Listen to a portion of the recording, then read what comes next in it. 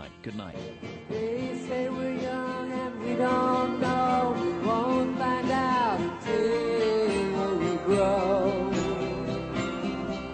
Well, I don't know if all that's true, 'cause you got me and baby I got you.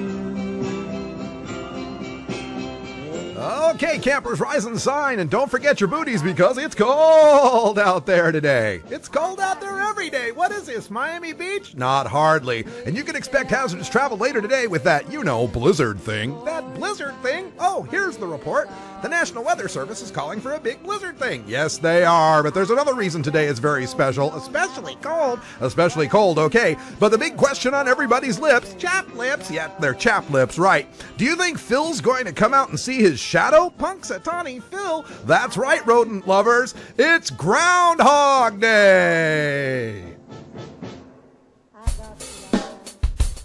You take a seed, you plant it, you grow it, you dry it, you roll it, you smoke it, and it goes down smooth. Hey! Spanning the continent to bring you the truth about cannabis and marijuana law reform. I smoke pot and I like it a lot. The Russ Belville Show, the voice of the marijuana nation. Now, here's your host, Radical Russ Belville. Good day, tokers and tokettes and non-token lovers of liberty. It is Monday, February 2nd, 2015, and it's got to be 420 somewhere in the world. It also has to be the day after one of my favorite Super Bowls ever, and for all you fans of the Seattle Seahawks, I have only one thing to say.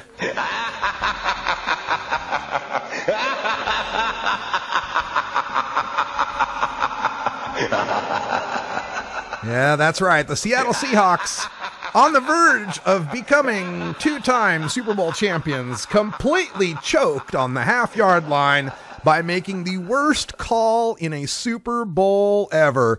Gee, you gave up a double-digit lead in the fourth quarter of a championship game you thought you had in the bag and lost at the last second without your best player touching the ball. Gee whiz, what does that feel like, Seahawks fans? My goodness, I'm so happy. All I had asked for my birthday was a humiliating defeat. That's all I wanted. I wanted someone to have a humiliating defeat worse than the humiliating defeat that the Green Bay Packers suffered in the NFC Championship, and boy, did I ever get it. I am just jubilant here at Rolla J Studios. Let's get to the show, though. On today's show, of course, it's our Monday show, and that means we speak with Dr. Mitch Earlywine in our Cannabis Q&A. That's coming up at 1:30, and we'll answer your live questions at 971-533-7111. We got a question about dabbing. Is it vaporization? We're also going to ask whether or not edibles affect your stomach lining at all, and a new study on marijuana and carcinogens, and another study on marijuana and the user's brain. So plenty of science to cover today in our Cannabis Q&A. Then at the end of the show, we'll have time for a radical rant. And in the rant today, oh my God, folks, another tragic story to have to tell you. And it leads me to ask, or actually to demand, that we stop deputizing citizens to fight and die in the drug war. It's a terrible, terrible story to have to bring to you today about a 20-year-old's death serving as a confidential informant in North Dakota, I believe it was. Also on the show today, we will have time for some drug war data mining. I'm asking the question, why does Oregon's Governor John Kitzhaber think he knows more about marijuana legalization than the 56% of Oregon voters who passed Measure 91? Governor Kitz has all sorts of suggestions for the medical marijuana implementation that go completely against the will of the voters, more of whom voted for marijuana than voted for him. Also on the show today, GOP frontrunner Jeb Bush is a pot-smoking hypocrite, according to Senator Rand Paul. And we'll have time to do our 420 radio news. That's coming up right after this first break. No Toker Talk Radio today. I'm on the road to Salem to listen to legislators hear about marijuana implementation down in our state's capital. We'll tell you all about that on tomorrow's show. Stay tuned. Right after the break, the news is next.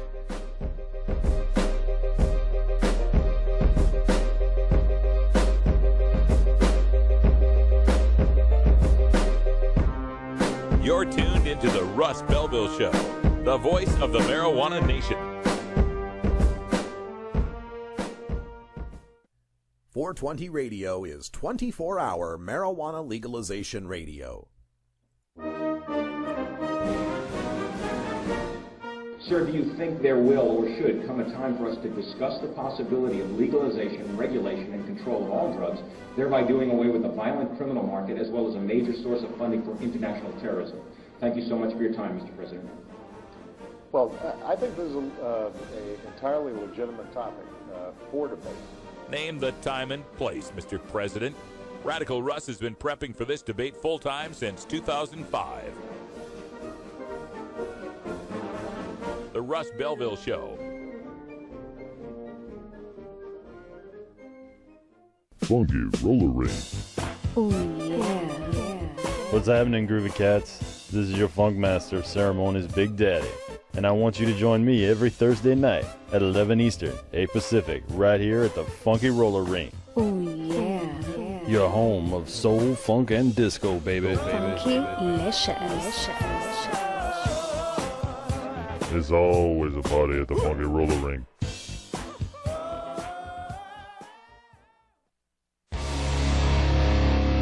This is Radical Russ encouraging you to take a look at the Weed Blog every day. Johnny Green and the staff at the Weed Blog are on top of all the latest developments in the fight to end marijuana prohibition nationwide. You can even get the Weed Blog on your smartphone by installing the Weed Blog app for iPhone and Android. If it's about weed, it's on the Weed Blog, including my original writing. So don't delay. Read the Weed Blog today.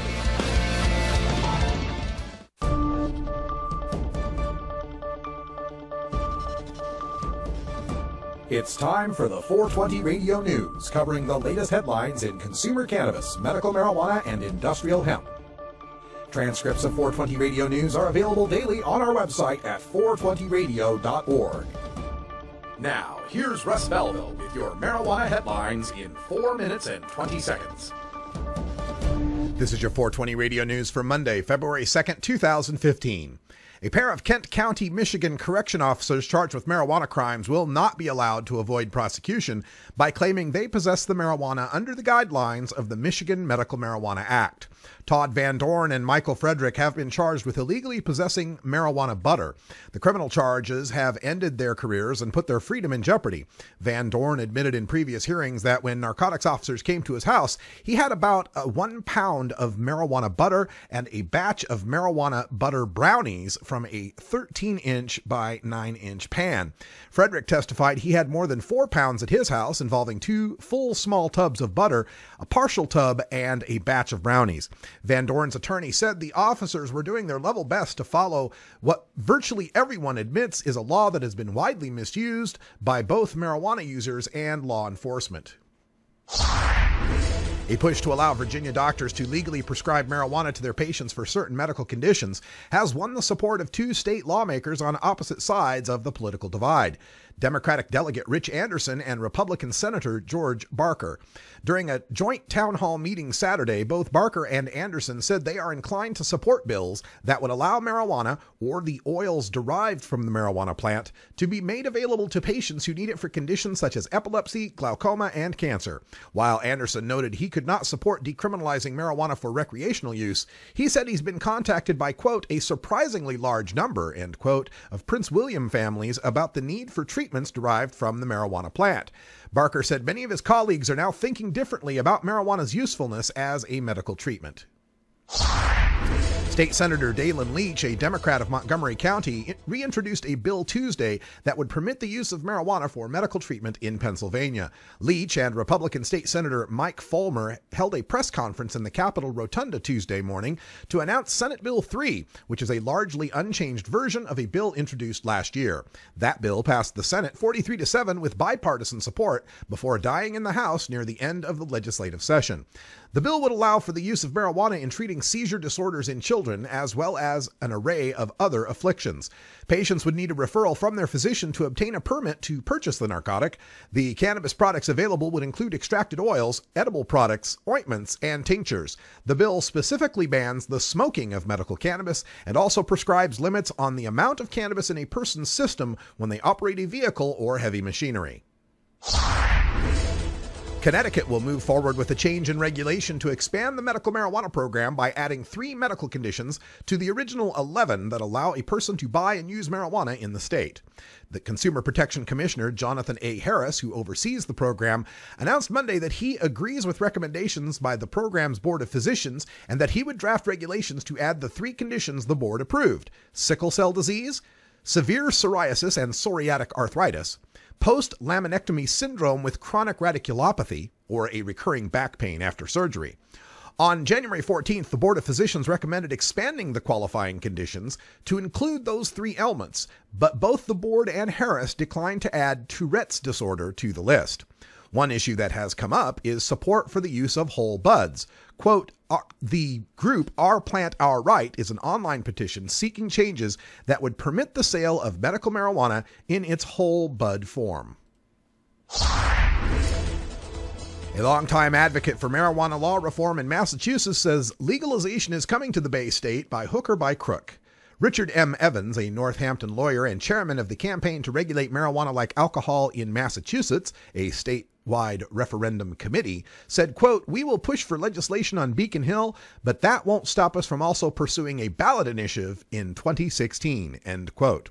The Special Senate Committee on Marijuana, named by Senate President Stanley Rosenberg on January 22nd, will examine the state's rocky medical marijuana rollout, look at legalization experiences in Alaska, Colorado, Oregon, and Washington, and make recommendations regarding legislation.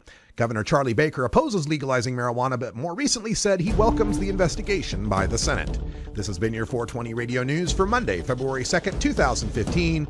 I'm Russ Belville. 420 Radio, the activist radio station. The Green Cross has been an amazing source of cannabis medicines for my pain management. Whether I need edibles or tinctures or topicals, I'm able to combine the 2 or 3 to give me really successful pain control. It's the delivery service that Green Cross provides is just incredible. You get your medicine and it's delivered by a person that you trust. Whether we come to you or you come to us, the Green Cross delivers.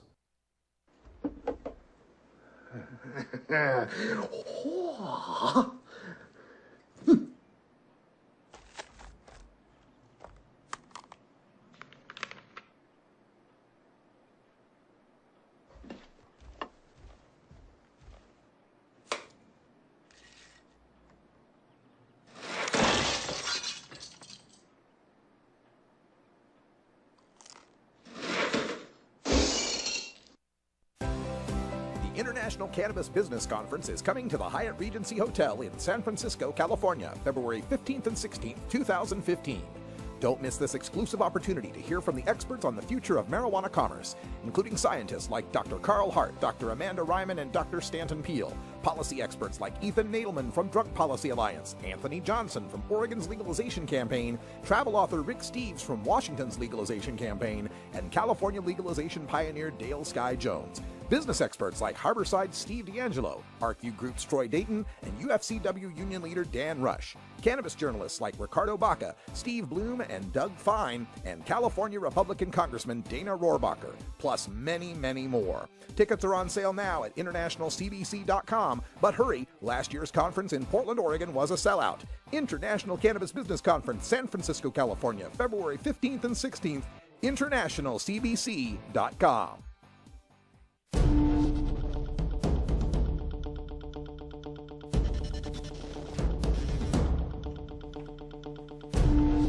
Welcome back, everyone. 14 after the hour, and there's a new profile in the Boston Globe about Republican presidential hopeful Jeb Bush. Of course, Jeb Bush, another one of the Bush clan, a potential third President Bush, because America has been clamoring for such.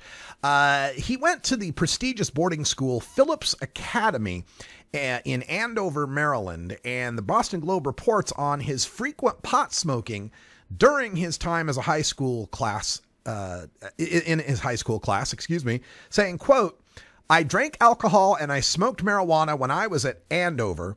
It was pretty common," end quote. And the classmates of Jeb Bush noted that he smoked a notable amount of pot. So not just some casual dalliance, but a notable amount of pot. There's also some reports that he was selling as well, not just marijuana, but hashish. But of course, during Jeb Bush's political life, he has been adamantly opposed to marijuana and drug law reform. Just this past summer, when Florida was attempting to pass a constitutional amendment to allow for medical marijuana use, Jeb Bush strongly urged Floridians to vote against the initiative. This is his quote back in August. Florida leaders and citizens have worked for years to make the Sunshine State a world-class location to start or run a business, a family-friendly destination for tourism, and a desirable place to raise a family or retire. Allowing large-scale marijuana operations to take root across Florida under the guise of using it for medicinal purposes runs counter to all these efforts. End quote. So that's Jeb Bush expressing how medical marijuana in Florida would be anti-tourism, anti-business, anti-family, and anti-elderly. I wonder if he could explain that a little better to my friend Kathy Jordan in Parrish, Florida, who has been alive for almost 3 decades now thanks to medical marijuana. Apparently, Kathy needs to continue to suffer and possibly be prosecuted for her marijuana use so that we won't scare people from going to Disney World or something like that. Of course, Jeb Bush has been opposed to this for a long time. He was the governor of Florida previously, and during his time as Florida governor, he opposed laws that were proposed that would give treatment instead of jail for nonviolent drug users. He also backed mandatory minimum sentences for drug possession offenses. But interestingly enough, Jeb Bush's daughter, Noelle Bush, faced drug rehabilitation and then charges for her sneaking drugs, I believe it was cocaine, crack cocaine, I believe, into the rehab. She was caught by the rehab for smoking or for smuggling crack into the rehab, and she got light treatment. She got a special treatment because she was the daughter of a Bush. And the hypocrisy of such a man who could have his own family difficulties with addiction and his own youthful indiscretions with buying, selling, and using marijuana and hash, that is a kind of hypocrisy that will increase your chance for cognitive dissonance by at least 6.7 Nancy Graces. And another person that noted this is another Republican presidential hopeful, Senator Rand Paul, the Republican from Kentucky, who told the Boston Globe, quote, "This is a guy who now admits he smoked marijuana, but he wants to put people in jail who do. You would think he'd have a little more understanding then." Rand Paul continued to say, quote, "Had he been caught at Andover, where he went to school, he'd have never been governor, and he'd probably never have a chance to run for the presidency," according to Rand Paul, who continued, quote, "I think that's the real hypocrisy, is that people on our side, which include a lot of people who made mistakes growing up, admit their mistakes, but now want to still put people in jail for that," end quote. I have to agree with Senator Rand Paul on this issue, and this is starting to show how the marijuana issue could become a divisive issue within the presidential primaries among the Republicans, 13 of whom have thrown their hat into the ring so far, indicating they wish to run for president. We could see a divide between those Republicans who are a little more forward-thinking on the issue, a little more progressive, maybe not to the point of supporting legalization, but like Rand Paul, supporting decriminalization and supporting medical marijuana. It also augurs for a very interesting divide between the Republicans and the potential nominee for the Democrats, the considered frontrunner Hillary Clinton, who herself is not that friendly on the marijuana issue, maybe even not that far away from Jeb Bush's perspective on the issue. With that in play, it also shows how the marijuana issue in 2016 is going to be so critical for reformers to keep hammering home to try to divide the Republican Party, to try to create that wedge and create that momentum and initiative to push the Democratic Party in response to be the party supporting the right of the people to determine their fate with respect to marijuana laws. It's the low-hanging fruit of the 2016 election. It's the issue that so many young voters are very attuned to. The first party to grab this could make great strides. Hide the dope. We don't have any dope. Then what did I just smoke? I've had those kind of days. What was that we just smoked? Hey folks, it's 4:20 in the Mountain Time Zone. And sadly, the only 420 we get to celebrate today. There'll be no Toker Talk Radio Hour 2. I'll be on my way to Salem for a meeting of the Measure 91 Implementation Committee. Sorry, Bacon Dan. We'll catch you next week. So you're going to have to enjoy twice as much this 20 after break. We'll be back right after this. 420 Radio, the home of marijuana experts. Georgia. Hi, this is Willie Nelson. Alcohol prohibition didn't work in the 1920s, and marijuana prohibition isn't working today. It's time we stopped arresting responsible marijuana smokers. It's the fair thing to do. For more information, contact NORML, the National Organization for the Reform of Marijuana Laws. Call toll-free 888-67-NORML or visit their website at norml.org. Connect with 420radio.org through social media, on Twitter at 420radio.org, and our Facebook page at 420radio.org. Follow us and like us today. You'll be glad you did. Get.Buzz. .Buzz is the internet platform that fuels community interest, excitement, and new experiences. .Buzz is the premier online destination for internet users seeking the latest news on a variety of topics. .Buzz appeals to groups active in blogging, communications, journalism, advertising, and marketing. .Buzz offers registrants a stronger alternative to the shrinking namespace of existing top-level domain names, such as .com, .net, and .org. Get your name now at get.buzz. Arguing for the end of adult marijuana prohibition is easy because we have facts, science, reason, compassion, evidence, truth, and logic on our side. It is even easier when researchers catalog it all for us. Learn how to gather the facts on marijuana use, arrests, seizures, rehabs, drug tests, and more in this edition of Drug War Data Mining. Welcome back, everyone. 22 and a half after the hour, and my mentor, Keith Stropp, the founder of NORML, has a great piece over on marijuana.com's news blog today about how officials in the newly legal states of Oregon and Alaska are ignoring the votes of the people and tinkering with those marijuana laws to their liking before they've even become implemented by their legislatures. Now, we'll take a look at Alaska at another time. Today, I'm going to look at my home state of Oregon, where Noel Crumby writes for The Oregonian that John Kitzhaber, our governor, weighs in on regulating marijuana. This was a hearing that took place on Friday, and the governor wrote a letter to the Oregon Liquor Control Commission. They're charged with implementing the regulations and writing the rules for Measure 91. Earlier this week, or actually last week, Governor Kitzhaber said that the recreational marijuana possession limits were too high. That's the 8 ounces that we're allowed to possess per household, not per person, but per household at home where we're growing 4 marijuana plants. He has continued by writing in this letter to the Oregon Liquor Control Commission, and I'll just read you some of the relevant parts here. I believe it is critical for the regulatory framework to protect children, promote safety and health in communities, and prevent the diversion of marijuana outside of the well-regulated Oregon market. Once again, we've got to lead with what about the children, as if the people writing Measure 91 didn't think about that. He says, in implementing Measure 91, the robust regulatory framework must control access to marijuana beyond solely prohibiting retail sales to minors. Oregon must also prohibit marijuana products and marketing that appeal to minors.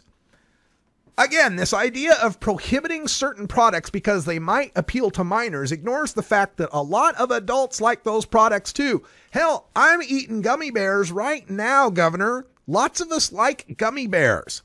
The onus on protecting the children from gummy bears or cookies or any of these medicated products falls upon the parents.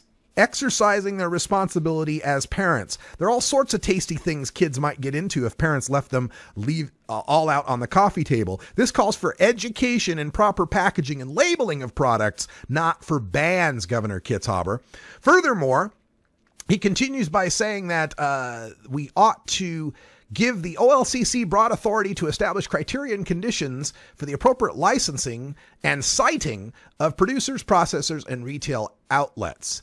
This sounds to me a lot like zoning us out into the red light districts and keeping us a mile away from the possible view of children's eyes, even though we don't hold alcohol establishments, strip clubs, liquor stores, bars, don't hold any of them to that standard. We also have the governor asking for the tools for law enforcement to help keep our roads safe and prevent DUIDs. This again sounds a lot like coming up with an unscientific per se DUID limit, which we strongly reject as being unscientific and unjust.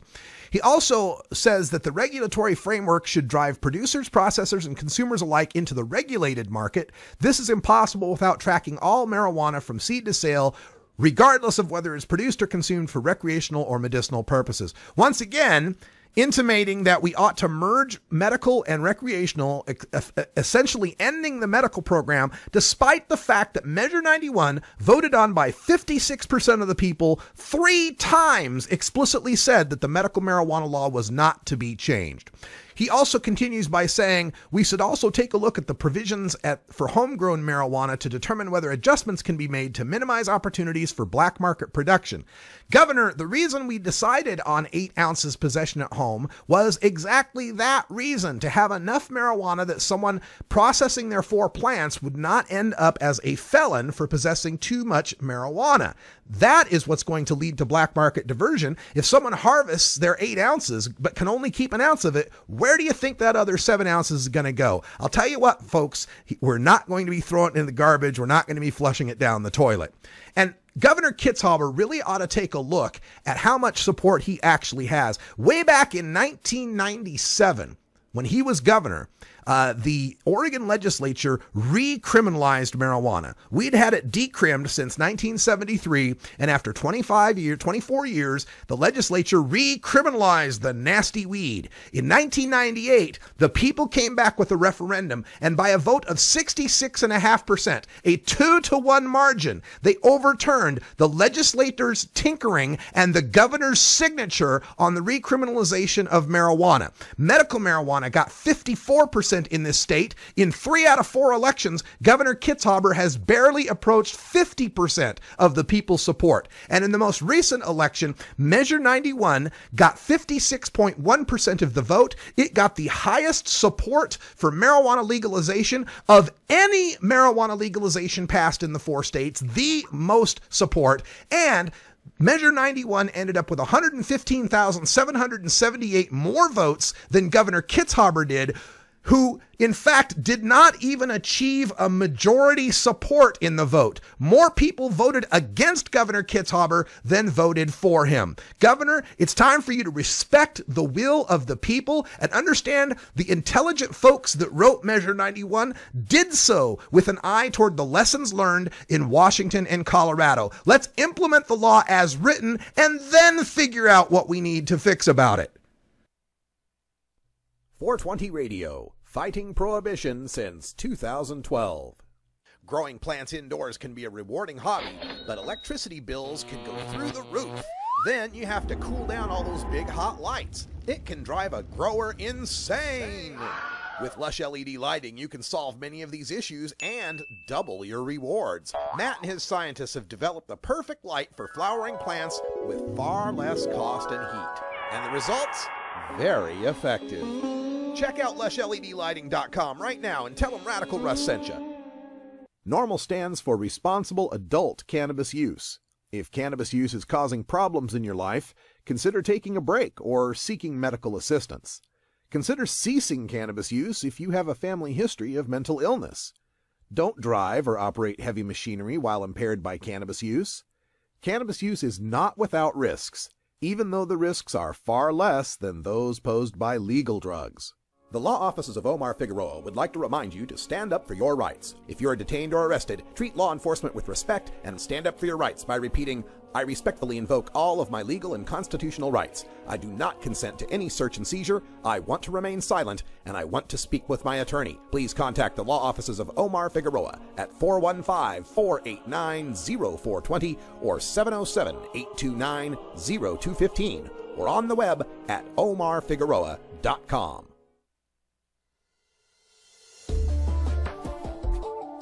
It's time for the Russ Belville Show's Cannabis Q&A with Dr. Mitch Earlywine.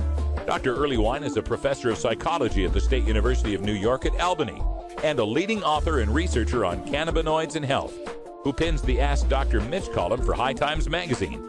Get your questions ready in our live chat or call in to 971-533-7111 now. Welcome back, everyone. Half past the hour, and joining us again for our weekly dose of medicine, we've got Dr. Mitch Earlywine. How you doing, Dr. Mitch? Oh, well, got to hit the mute button. Let's try that again. How are you, Dr. Mitch? 8 inches of snow, man. Oh, my goodness. Still snowed in there in northern New York, I can imagine. So got the fire going, got the booty socks on, everything okay? Oh, yeah, we're making the best of it. All right. We've got lots of questions and studies and science to get to. Before that, let's just remind everyone you can call in live with your questions at 971-533-7111, or you can send your questions in through our chat room. Just go to 420radio.org and click on the green chat button. We'll take our questions there if you have something to ask. But let's start off by giving Dr. Mitch the first word in cannabis science. What's the latest that you've got for us? Well, the most pressing issue, I need to emphasize that Pete Carroll and I were at USC together, and I never saw him smoke any pot. So we can't blame legal marijuana ingestion on Pete Carroll's decision to leave the best running back in football without touching the ball on the half-yard line to win the Super Bowl. It wasn't pot to blame. If he had made it, it would have been brilliant, but now he's paying the price. What can I say? There's an upside to legal weed and a downside to legal weed, I suppose. All right, well, poor Seahawks fans out there, you know, at least you've got legal weed and some of the best sativa grown on the planet to get you through this off season. I know it hurts. Believe me, I suffered the same pain 2 weeks ago. All right, let's get to some questions. I got some email questions for you, Dr. Mitch, and our first one here comes from Andrew in Sacramento, who wants to know about dabbing and whether or not when you dab, is that vaporizing weed or is it combusting weed? Are we getting vapor or are we getting smoke? As it turns out, it's a pretty fine distinction, but it's probably closer to combustion. It's probably closer to smoke. There tends to be an opportunity, at least, for a little more of the respiratory irritants to be in there. But we haven't done the kind of studies we've done with smoke versus vaporizers, so it's unclear exactly what the respiratory impact is going to be long term. You know, as I thought, you know, he emailed this question to me and I gave an answer. I was like, well, I mean, doesn't the difference between vaporization and combustion come down to the temperature that it's heated to?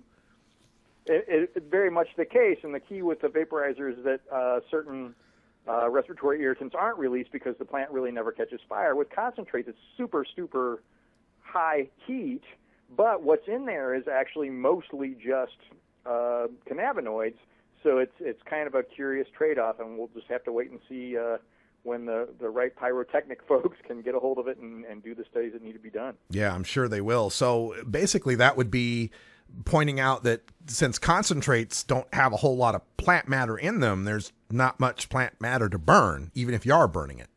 That should be the case, so we'll just have to see how it turns out. All right, very interesting.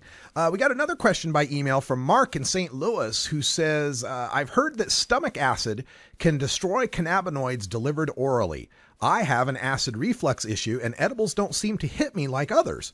Could the high acid content in his stomach be the reason for this? Nobody's ever shown that decreases cannabinoid total content, but it definitely leads to erratic absorption. So it's distinctly possible that this might be why. And the irony is some cannabis-mediated links to ulcer and some of the high acid reflux issues may respond to the cannabis. So I really understand the quandary, and he might want to turn to a vaporizer instead. All right. Now let's get to some of the science that came out over the past week. There's a study, the Phoenix New Times blog reported on this, that daily marijuana use doesn't really change the brains of adults or teens. This is something we found, with checking out the responses of people, but this is one looking at the actual brains. What can you tell us about this study? I was delighted to see that this published, because it's not easy to publish a study that says, hey, there's nothing going on here. But they looked at both adults and in adolescents. These were heavy users. The sample size was big enough. If something had been there, they should have found it. And I think what's curious is that as soon as I posted it, everybody was saying, well, I'll believe it when it replicates. But they never, of course, say that when we do find differences.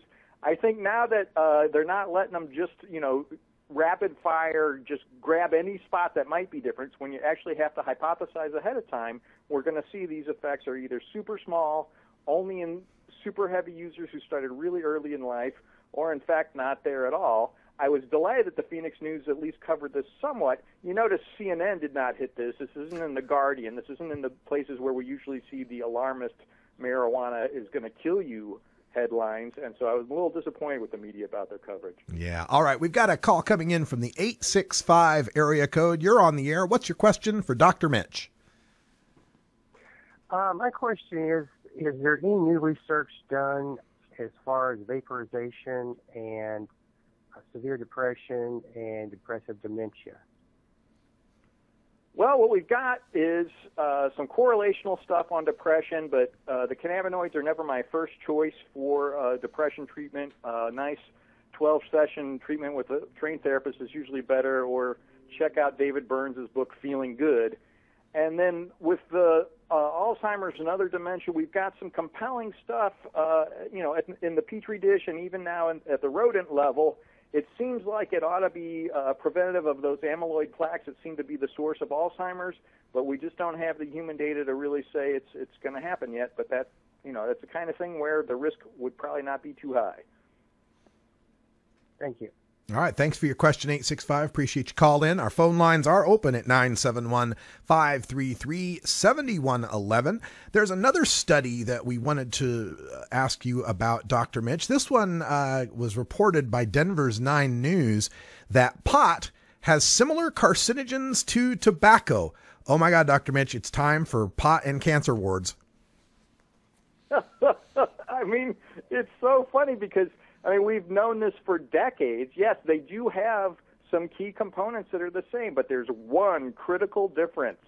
There's nicotine in tobacco, there's THC in marijuana.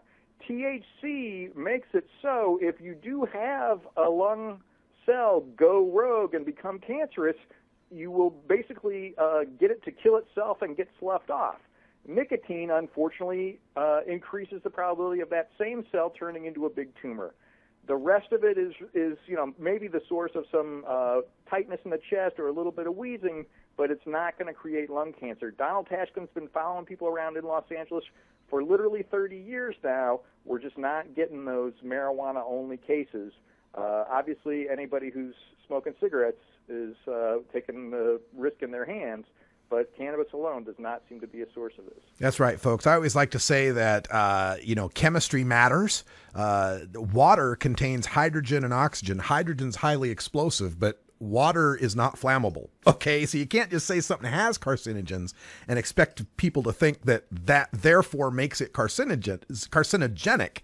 There's a whole lot more at play, and like Dr. Mitch mentions, THC is the big thing at play in cannabis smoke. Of course, if you're worried about the smoke, folks, switch to vaporization. It's always better for you.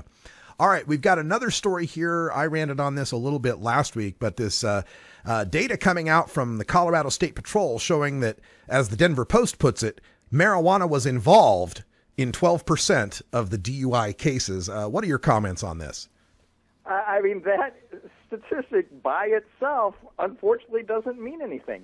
They're looking for it more. There are more cops who are trained to try to find folks who are impaired by cannabis. We have no idea what the percentage was even a year ago. So I'm sorry that they're 12%, and I encourage people to never drive high. But I'm not sure what to say as far as an impact of legalization or even just the natural variation in how much this goes year to year. Yeah, and to me, marijuana being cited in 12% of their DUIs, it's kind of interesting that 12% of people aged 18 and older in Colorado use marijuana monthly. So that's pretty much exactly what we'd expect. What a surprise. We found the exact same distribution. All right. The chat room's reacting to some of this nicotine and cancer information, asking, is it really the nicotine in cigarettes that causes cancer, or is it some of the other 400 toxic substances in the smoke? So nicotine alone may not start the cancerous cell, but it does prevent it from basically killing itself and getting sloughed off. So it does encourage the tumor formation, even though a lot of stuff suggests that maybe nicotine by itself is not a carcinogen. Okay. And are the carcinogens themselves generated because of the heat and combustion? Only in the sense that they're creating these dark burned things. Basically burnt stuff, carbon like that is often the source of this. So it's because this has been lit on fire, heat may increase your susceptibility to it turning into a tumor, but heat alone is usually not a carcinogen. All right. We're speaking with Dr. Mitch Earlywine. Our phone lines are open at 971-533-7111. And we want to remind you that if you don't get your question on the air, you can always send it in by email to 420research@gmail.com. Dr. Mitch gets that directly, and you can keep it private if you so wish. Our final question for Dr. Mitch, I'm looking at our governor. I just spoke about our governor, Kitzhaber, who seems to be wanting to change the marijuana law here in Oregon before it's even been implemented. We're hearing similar things in Alaska, and Keith Stropp wrote a great article about this. What would you like to tell these elected officials about their plans to implement marijuana laws in Oregon and Alaska? Bottom line is, when you were sworn in, you swore to uphold your state constitution, and that means following the law the way it was written. I'm sorry if it's not the way you like it. Go ahead and put one up for a ballot measure yourself if you want a different one. That's really all I can say. All right. And just an update real quick, if you have any information for us on the progress of marijuana reform in the New York Assembly. I know, I believe that they're trying to reintroduce some measures to modify medical marijuana and perhaps even move forward with legalization. What can you tell us? I went down there, put a tie on and everything, and spoke as effusively as I could. It's going to be in the Finance Committee, and they're going to try to estimate all the pros and cons and turn them into dollars, which has always driven me completely crazy because freedom doesn't actually have a price tag. Yeah, really, it should be legal, even if it ends up costing us money. We shouldn't determine people's civil rights on a cost-benefit analysis. Dr. Mitch, thanks for joining us here on our Cannabis Q&A, and we'll talk to you next week. Looking forward to it. All right, and stay warm there. Hope you don't get snowed in too badly in New York State. Looking pretty snowy out there. And back here in Portland, it's 45 and rainy, just like it is for the past 2 months, and it will be for the next 2 months. Groundhog Day doesn't really mean a whole lot to us here in Portland. There's so many clouds, there's no way a groundhog could possibly see its shadow. Hey, we're coming back with the Radical Rant right after the anti-drug public service announcement of the day. We're going to talk about deputizing citizens to fight and die in their drug war. It's got to stop now.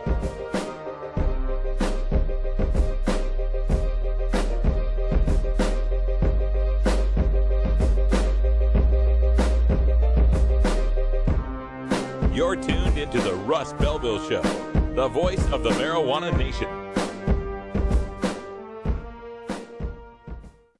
420 Radio, your ticket to the Boston Freedom Rally.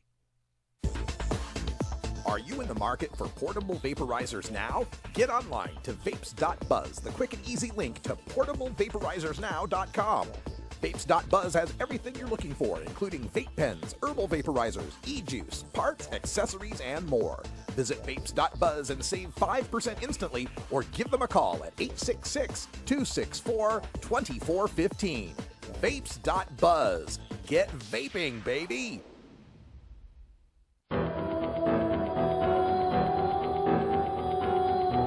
In In the interest of fair and balanced journalism, the Russ Belville Show presents the anti-drug public service announcement of the day.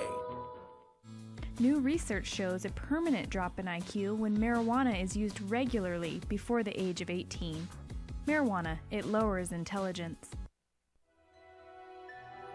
This has been the anti-drug public service announcement of the day. To cure this sort of reefer madness, listen to the Russ Belville Show every weekday on 420radio.org. Adam Hand of Handmade Apparel produces quality custom designs for t-shirts, hats, and other apparel. Handmade Apparel is the official design shop for 420 Radio among many clients who rely on Adam Hand for everything from short-run custom projects to full-run clothing lines. Visit handmadeapparel.biz to browse the selection of handmade gear or to get a personal quote for your own designs. Handmade Apparel, a proud supporter of 420radio.org.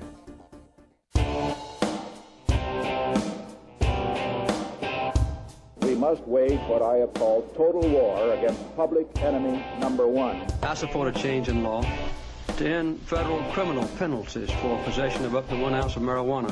That marijuana, pot, grass, whatever you want to call it, is probably the most dangerous drug. Some think there won't be room for them in jail. We'll make room. I experimented with marijuana a time or two, and I didn't like it and didn't inhale. One major responsibility is to encourage people to use less drugs. Entirely legitimate topic for debate. Radical Rant. Welcome back, everyone. 46 after the hour, and today for the rant, we turn to Jacob Sullum, who is writer for Reason.com, and his piece, Busted Over $80 Worth of Pot. College student turns informant, then turns up dead. Last week, North Dakota's Bureau of Criminal Investigation, or BCI, released a report that finds no wrongdoing in the way an anti-drug task force handled a young confidential informant who turned up dead last June. Andrew Sadek, a 20-year-old student at North Dakota State College of Science in Wahpeton, agreed to work as an informant for the Southeast Multi-County Agency Drug Task Force, or SEMCA, after he was arrested for selling pot on campus in 2013. His death calls to mind similar cases in which young drug offenders facing draconian penalties were forced into dangerous undercover work, including Rachel Hoffman, a Florida college student who was murdered in 2008 after agreeing to arrange the purchase of ecstasy, cocaine, and a gun for $10,000. Sadek himself was entrapped by a CI who bought marijuana from him on 2 occasions. Although the total value of the sales was just $80, Sadek faced up to 20 years in prison because the sales occurred in a school zone. He agreed to do to others what had been done to him, buying marijuana at SEMCA's direction from 2 dealers at his school on 3 occasions from November 2013 to January 2014. Each time, Sadek bought 1/8 of an ounce for $60. According to the BCI report, he had to buy from 2 more dealers, quote, to fulfill his obligation in resolving the charges he had been facing, end quote. But at that point, Sadek stopped communicating with his handler at SEMCA, which therefore charged him with 2 felonies and a misdemeanor on May 9th. That was a week after Sadek was reported missing. On June 27th, his body was found in the Red River near Breckenridge, Minnesota, with a gunshot wound to the head. His mother, Tammy Sadek, requested the investigation that led to the BCI report, which was the work of a review board appointed by Attorney General Wayne Stensham. Quote, SEMCA conducts themselves appropriately, Wahpeton Police Chief Scott Thorsteinson told the Grand Forks Herald after the report was released. I was gratified to see an independent review indicate exactly that. End quote. Thorsteinson conceded that police informants work in a, quote, dangerous subculture, end quote, but said cops usually, quote, bend over backwards to protect their CI, end quote. In an interview with KVLY, the NBC station in Fargo, Thorsteinson said Sadek's death is no cause for reflection on the methods used by drug warriors in North Dakota. Quote, these types of investigations are conducted the same way pretty much everywhere where people breathe in and out. They never did anything wrong that needed to be changed. End quote. Thorstenson, who acknowledged that Sadek's mother, quote, had to go through a difficult ordeal, end quote, explained that busting drug offenders is a thankless but necessary job. Quote, law enforcement were generally not popular. The sheepdog is not loved by the flock, and they're hated by the wolf, but we do it anyway, end quote. In Thorstenson's view, the citizens he serves are sheep, while harmless pot dealers like Sadek are wolves. Quote, he was murdered, Tammy Sadek told KFGO, a radio station in Fargo, and this report actually reinforces that in our minds. We know that, and we know they're not even looking at anything. Did somebody he was trying to get for them do it? Or somebody he already got? However Andrew died, Sadek warned, others are at risk. Quote, Semka is alive and well on campus, she warned. They're still using kids. They're not protecting these kids, end quote. That's Jacob Sullum's piece at reason.com, and we'll post that link in our chat room if you'd like to leave your comments and thanks to Jacob for reporting on this. This strikes a chord with me, folks, because one of the first stories I ever covered as I began my marijuana reporting career in 2008 was that murder of Rachel Hoffman in Florida, where the, was it Tallahassee police, Tampa police? I can't remember if it was Tallahassee or Tampa, but anyway, the police had set her up as a confidential informant after busting her for selling weed and ecstasy at school. She was quickly discovered to be wearing a wire by the two known violent drug dealers she was set up to sting, and they took her out to a country road and shot her execution style, point blank, just as this young man was shot. So in the 6 years that I've been reporting on this, no change. We still have small town cops staking out their colleges, trying to entrap young people that are merely buying and selling personal amounts of marijuana. People who are of the legal age to vote, people who are of the legal age to go fight and die in one of America's wars. But the cops need to set up these stings to bust these kids. And then they use these busted kids to set up other stings to bust other kids. Now, does any of this prevent the usage of marijuana on these college campuses? For decades now, we have seen the rate of marijuana use on college campuses to remain fairly high. We have seen in most states the rate of marijuana use stay steady or increase. And in the state of North Dakota, where this action happened, we find that the rate of use by people aged 18 and older went up by 2.37% from the 2010-2011 biennium to the 2012-2013 biennium. So it appears that these tactics are not having the intended effect. It appears that these kids are continuing to use marijuana. The latest survey, National Survey on Drug Use and Health, shows that in the state of North Dakota, 14% of people aged 18 to 25, that's your college-age people, are using marijuana on a monthly basis. That's 1 out of 7 North Dakota college kids who are using marijuana. Chief Thorstenson, your efforts are not working and they're destroying lives. They are getting people killed. And it says something about a crime when the only way you can pursue that crime is through committing crime, is by forcing people to break the law to entrap other people to break the law. Now, we don't seem to have that problem with assaults and murders and rapes and robberies. In those actual crimes, there is plenty of support among the people, and plenty of complaints and reports by the victims to justify the police going after these real criminals.